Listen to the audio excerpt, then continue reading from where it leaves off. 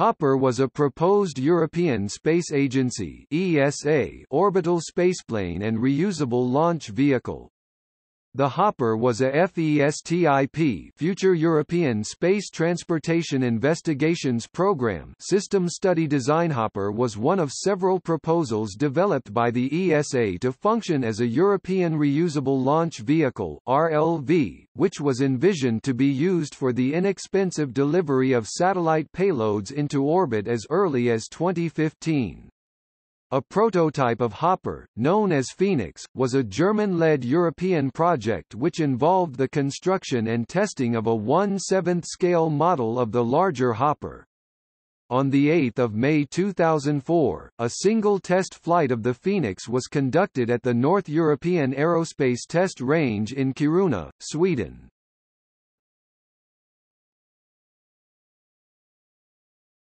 Topic: Development.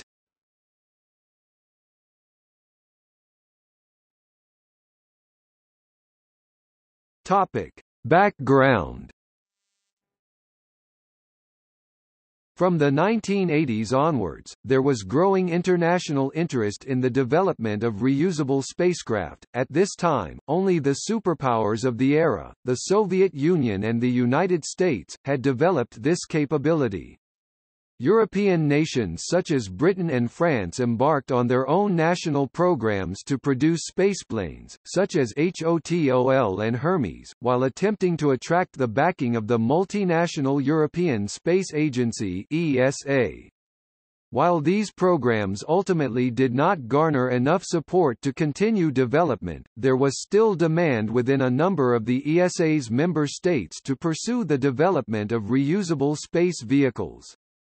During the 1990s, in addition to the development and operation of several technology demonstrator programs, such as the Atmospheric Reentry Demonstrator (ARD), the ESA were also working on the production of a long-term framework for the eventual development of a viable reusable spacecraft, known as the Future Launchers Preparatory Program (FLPP). Under FLPP, the ESA and European industrial partners performed detailed investigations of several partially reusable launch vehicle concepts. The aim of the program was to prepare a suitable vehicle to, upon a favorable decision by the ESA's member nations, proceed with the production of a next-generation launcher (NGL).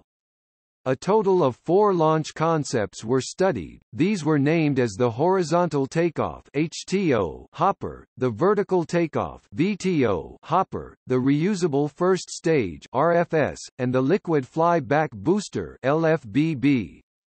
Each of these concept vehicles consisted of a reusable winged booster, which was paired with an expendable upper stage, to deliver a payload in geostationary transfer orbit (GTO). The HTO variant of Hopper was designed for horizontal takeoff, the first portion of which was to be achieved via a rocket sled arrangement.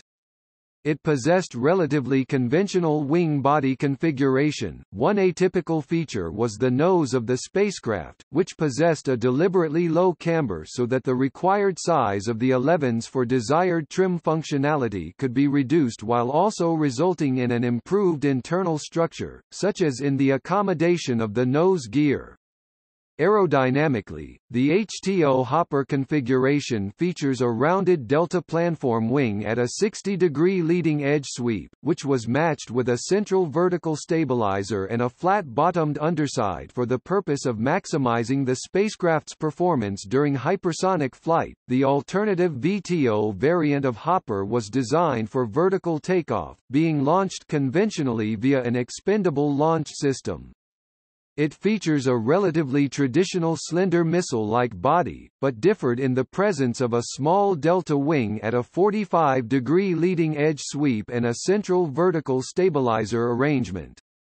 In terms of its structure, the VTO Hopper possessed a circular cross-section complete with a loft fillet on the underside of the craft which functioned to accommodate both the wings and body flap. It also featured a booster which was designed to carry on the payload upon the nose of the fuselage.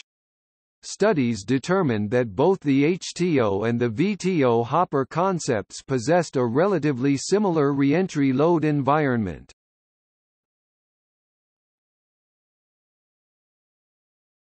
Topic: Selection. The HTO version of Hopper was adopted for further development work under another ESA initiative in the form of the FESTIP Future European Space Transportation Investigations Programme System Design Study. During 1998, it was decided the design of Hopper fulfilled all of the established requirements. At this point, the spacecraft was to be composed of a single-stage reusable vehicle which would not attain orbital velocity itself. Hopper reportedly held the promise of delivering lower-cost orbital deployment of payloads. An EADS spokesperson stated that a reusable launch vehicle like Hopper could have the cost of sending a satellite into orbit, which reportedly had been determined to be around $15,000 USD per kilogram of payload in 2004. The envisioned mission profile of Hopper would have involved several phases. The launch phase was to be achieved by using a 4 km magnetic horizontal track, which was to be purpose-built for the craft at the Guiana Space Center in French Guiana, that would accelerate the spacecraft up to launch speed. Upon reaching an altitude of 130 km, the vehicle would fire an expendable rocket-powered upper stage in order to attain orbital speed. Once it had achieved the necessary high and speed, it would have released its satellite payload, which would then independently ascend higher still to reach the desired orbit. Reportedly, Hopper was designed to deliver 7.5-ton satellites into an orbit of 130 km above the surface of the Earth. Following the release of its payload, the vehicle would have then glided down in a controller descent. It was intended for the spacecraft to land at a pre-prepared island facility in the Atlantic Ocean, after which it would have been transported back to French Guiana by ship for further flights. Multinational aerospace conglomerate EADS was responsible for project management on Hopper, as well as for the development of the entirety of the project's software-based elements. A number of other partner companies were also involved in the spacecraft's development. Reportedly, both the ESA and EADS had originally intended to complete development of Hopper between 2015 and 2020. After the first glide test using the Phoenix prototype on May 2004, no further updates on the program were forthcoming. It is believed that work on Hopper has been eventually discontinued.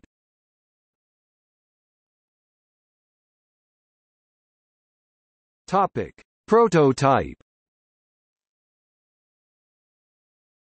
The Phoenix RLV launcher, the prototype of Hopper launcher, was developed and produced as a portion of the wider Astra program of the German Aerospace Center (DLR), a €40 million project founded by the German federal government, EADS Astrium Space Transportation and the state-free Hanseatic city of Bremen. Reportedly, EADS and the state of Bremen invested at least €8.2 million and €4.3 million in the Astra program, respectively.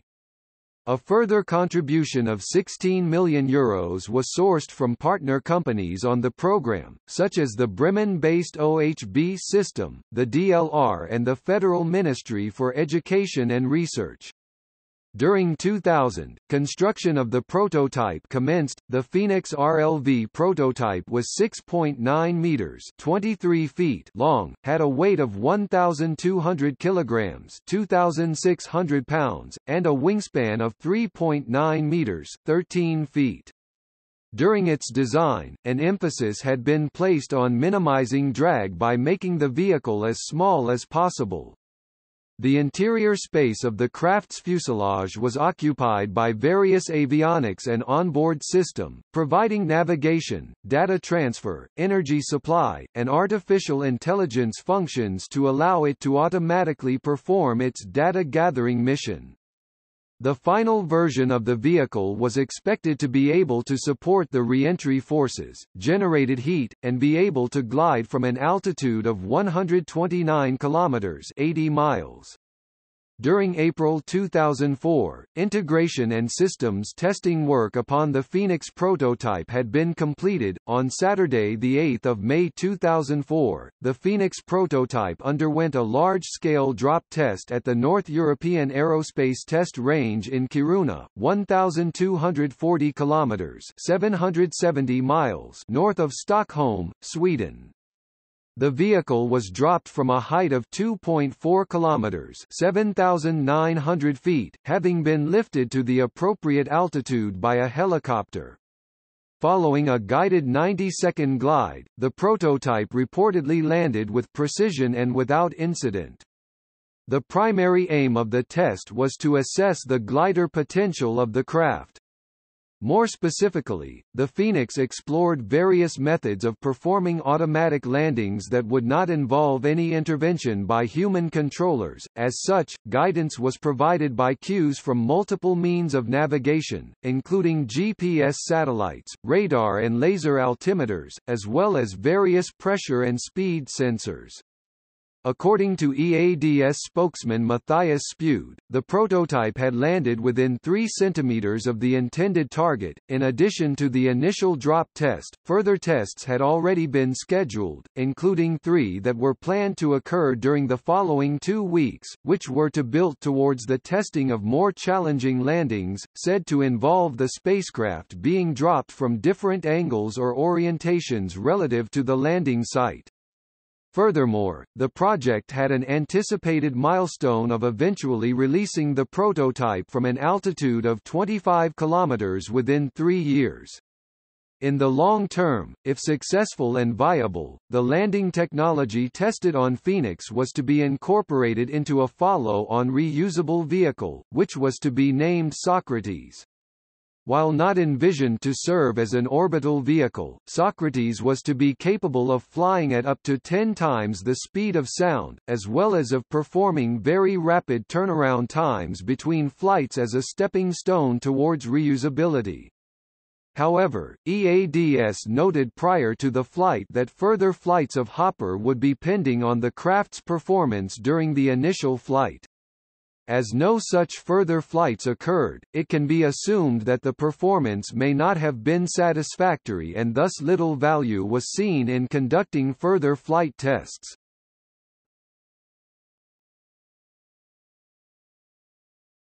Topic. See also: Hermes, IXV, maglev, magnetic rails, rocket sled launch, liquid fly-back booster.